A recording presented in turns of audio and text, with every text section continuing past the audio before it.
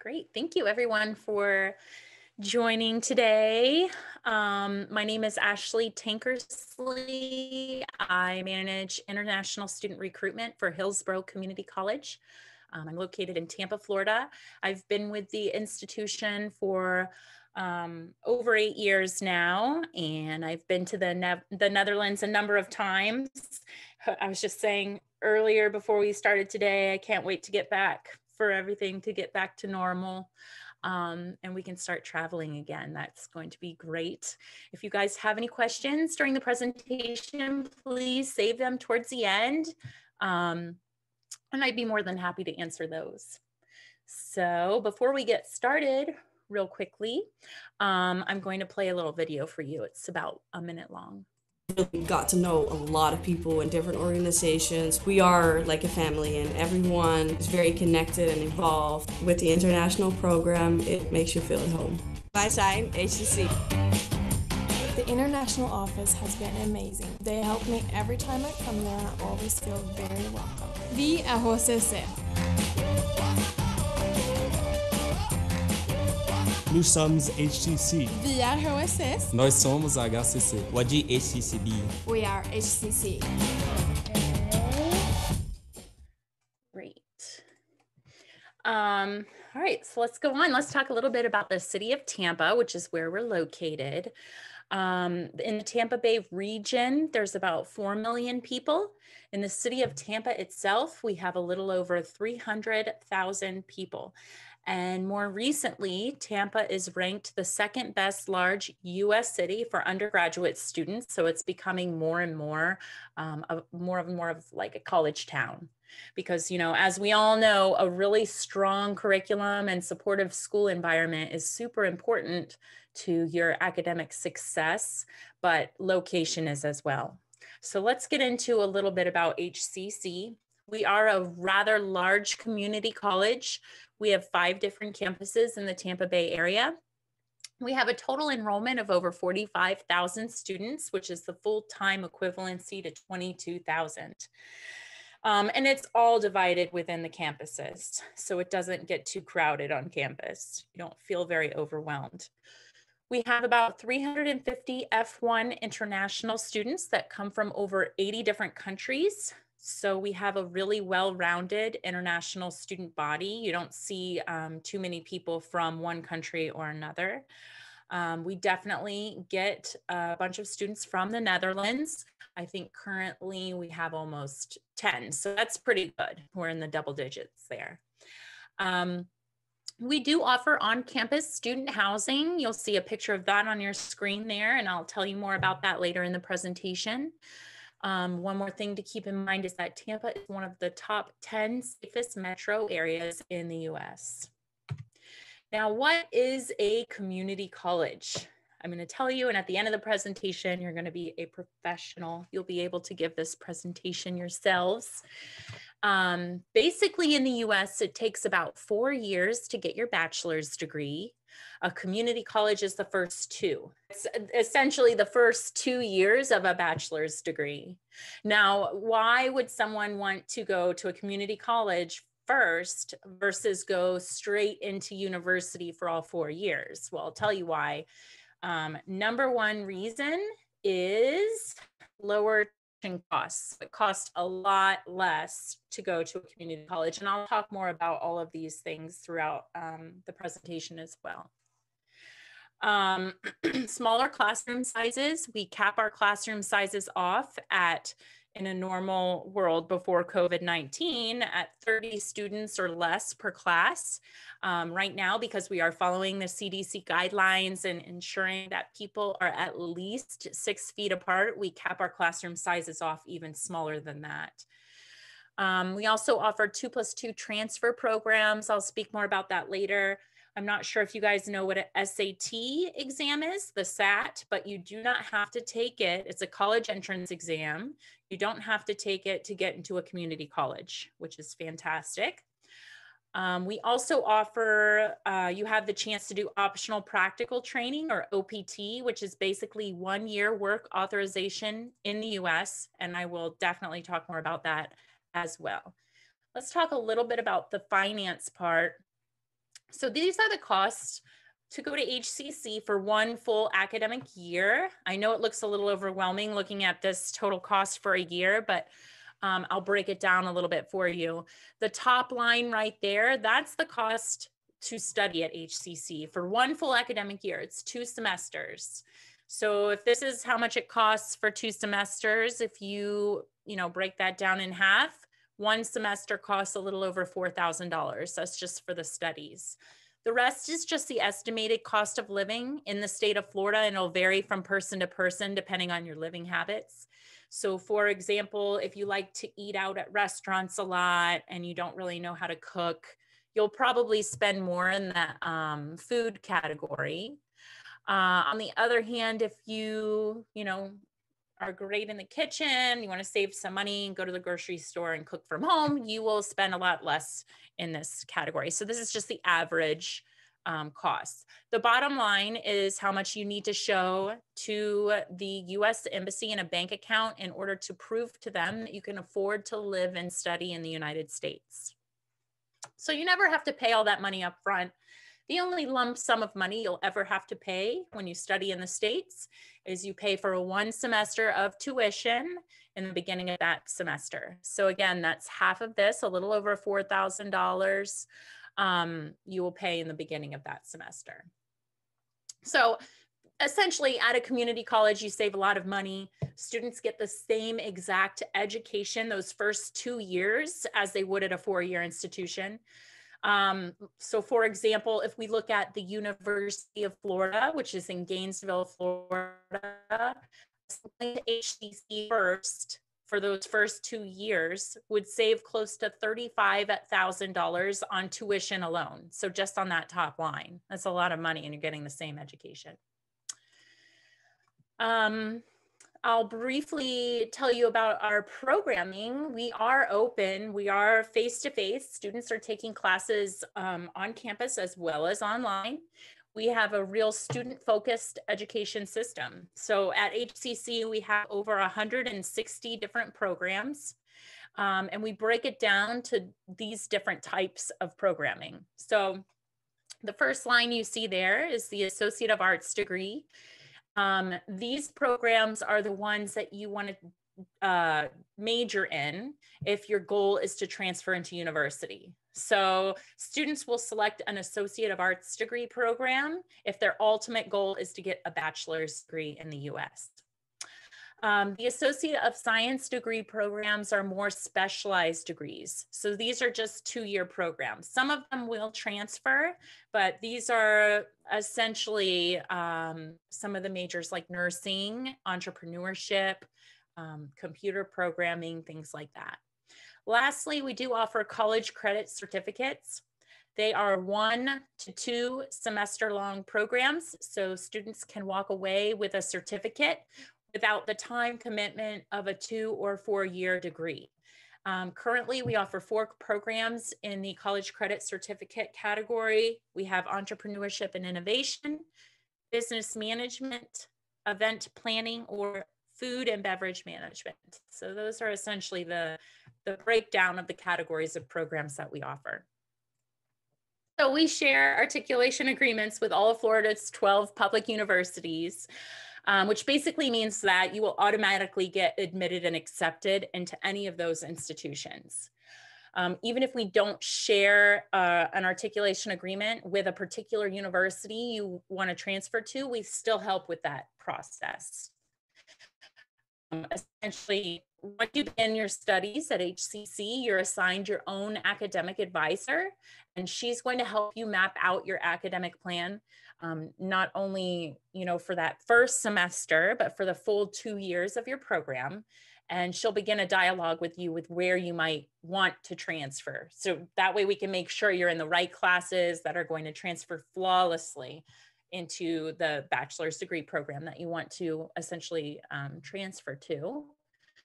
What I find to be the most important thing on this slide is that 85% of HCC students who transfer to a 4-year institution, they end up going into an institution ranked in the top 50.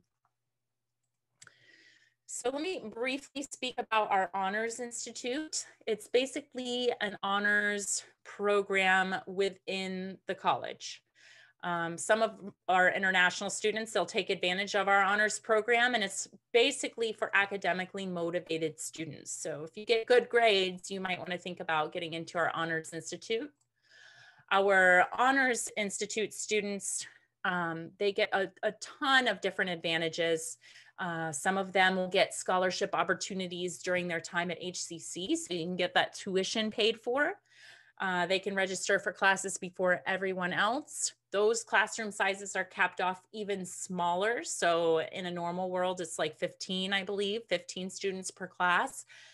But to me, most importantly, is the bottom line there, that 85 to 90% of our honors students, who are international students as well, they will graduate and transfer to universities on full or partial scholarships.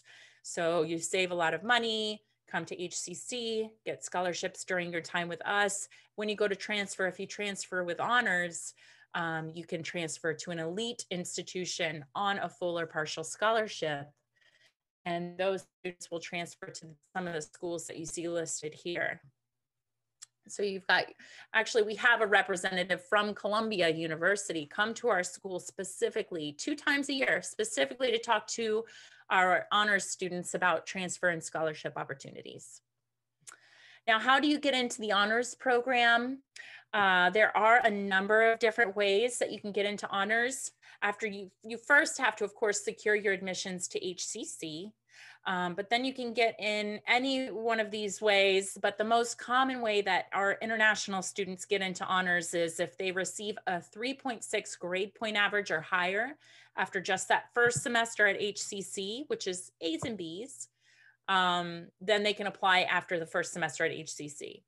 Or if you take the SAT exam, even though you don't have to, say you took an SAT or an ACT and you score high enough, you can go off of those scores. If you get great grades in high school right now, you can go off of those grades.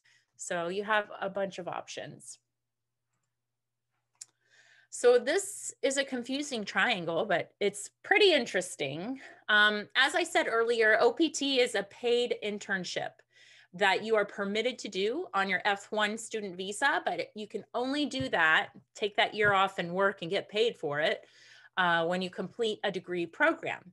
So if you attend a community college first and you complete your associate's degree after those first 2 years, then you can take 1 year off of studies and work and get paid for it as long as that job is related to your program area of study.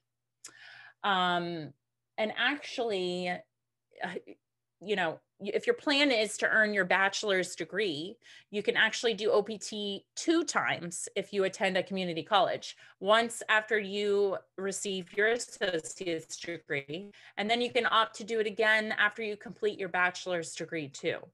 You know, if you go straight into university, you have to wait the full 4 years to finish your degree before doing a year of OPT. So this is a great benefit. We have a lot of students who take advantage of this, because then when they go to apply to university after they're done at a community college and they have that 1 year of OPT under their belt, that looks really good. They've completed their associate's degree, they have a year of work experience. It just makes them a really attractive candidate when they go to transfer. This is the fun part. This is our student housing. I tell my students that when I lived at my college, it did not look like this. This is not normal. It's very nice. It's on our Dale Mabry campus. It's called Hawks Landing. There's a pool, a beach volleyball court. There's, you know, a grill. There's a fitness center that's open 24 hours. There's a computer lab. And there are 3 different floor plans, 1, 2, and 4 bedroom. Each student gets their own private bedroom and private bathroom, and they just share the kitchen and living room area, which is phenomenal. I always recommend to my students to get into a 4 bedroom because number 1, it's cheaper. It's $655 a month per person. And then also it kind of forces them to meet more people that way when they have more roommates. So great opportunity right on campus. So I'll quickly go over how to apply. It's really, really simple. We have open admissions, rolling admissions. So you can apply real easily. You just have to fill out the online international student application. And then any applicants that are sent from Education USA offices. So if you hear my presentation today and you want to apply, you do not have to pay the $50 application fee. So that's completely waived for you. You do have to finish high school. So just, send in your high school transcript or graduation certificate. You have to prove your English language proficiency. For students from the Netherlands, if you are doing VWO and you get a grade of a 6 or higher in your English, that's fine. You don't have to take a TOEFL. That would be your English language proficiency. For HAVO, you have to get a grade of a 7 or higher. And then if you're doing MBO, you have to get a grade of a 7 or higher in English. So if you didn't score those grades, then you would have to take the English language proficiency exam, such as a TOEFL, an IELTS, or you could take a Duolingo English test and receive a 90 or higher on that. And then you have to send in your copy of your passport's bio page and proof of financial support, which I spoke about earlier. And that is it. Super easy to apply. So now if my Wi-Fi will allow me, I would love to take your questions if anybody has any questions. Okay, here's something in the chat. Is it possible to finish the last 2 years of the bachelor's degree in the Netherlands? Yes, that is possible, but it would be up to the receiving institution. So I would probably, if that was your plan, clear it with that institution first, maybe contact them, and you can just let the office know that your plan is to hopefully do the first 2 years of your bachelor's degree in the US, but it would be up to the receiving institution which courses they accept in or don't accept. So it would be a good idea to probably clear that prior to making any plans to study in the US first, but I'm sure that your Education USA office would have more information on that. We do have some other questions here. With regards to OPT, would that year be added to the 2 year of community college? So essentially it would be 2 years at a community college and then 1 year of OPT. And then you can do 2 more years of, you got it right when you typed it in that last sentence, yes. So 2 years at a community college, you can do 1 year of OPT. You don't have to, but a lot of students will opt to do that because it's, you can make money working in the US, and if it's related to your program, it makes a lot of sense. And then you do 2 more years at a university, and then you can opt to do another year of OPT then. So that's what that is all about. Next question, what on-campus activities do you offer for international students? That's a great question. We have a very robust student activity center. It's our student government is what most of our clubs and organizations are all under our student government association. That's on every campus. We have anything from chess to intramural soccer to a global council, which, all of our clubs and activities and organizations are open to international students. And I was actually just talking about this before the presentation began, how a lot of our students coming from the Netherlands are usually very, very, very active outside of the classroom. I don't know if you remember in the beginning of the video that I showed at the start of this presentation, the girl on there speaking in your beautiful language. She actually worked in our office and was very active on campus as well. I just love you guys when you come to campus because you have that thirst for volunteering and participating and also getting the grades as well. So great question. Even if we don't have a campus activity that you're interested in, we really encourage students and give them the options to create clubs and organizations The only thing you need is, I think it's 1 or 2 signatures of a staff or faculty member to kind of sponsor your club, and then you can create your own club. Next question. When does the college start? So we have a fall intake, and that begins in August, runs from August to December. We have a spring intake, which just started a couple weeks ago. It's from January until around May. And then we also have summer. I always recommend starting in the fall or spring, and I definitely would start in the fall, especially when we're face-to-face, because it's a lot of fun. We have a lot of activities during New Student Orientation Week and stuff like that. So I'm actually going to type in the chat box my email address real quick. If you guys do have any more questions that I'm not answering, please send me an email. I can always give you program specific information as well. Let's move on.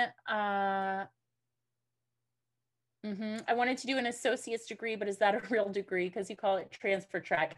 We call it transfer track because those are the programs that you want to major in if your goal is to transfer, but it is an actual degree. So when you complete your first 2 years of study with us, whether you get the associate in arts or an associate of science, that is a degree. So if you get an Associates of Arts degree, which is one of the transferring programs, and you don't want to go to a university in the US to complete year 3 and 4, you still have your associate's degree. And your Education USA office can actually give you a lot more information on that. Moving on to the question and answer. Do you offer athletic scholarships? Great question. We do. And the next question is, do you have a baseball team? So I'll tell you, I'll go ahead and answer both of those in one moment here.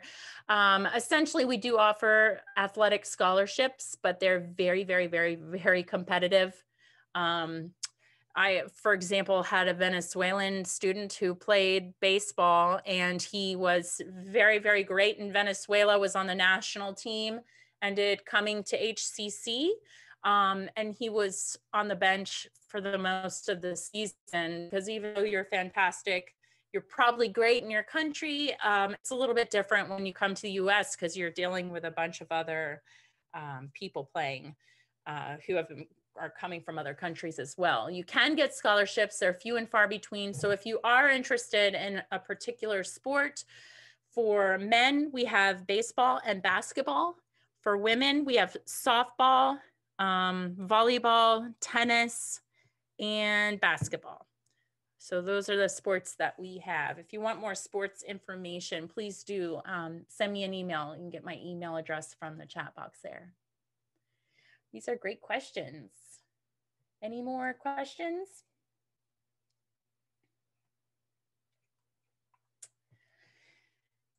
Okay, if that's it, thank you so much for coming.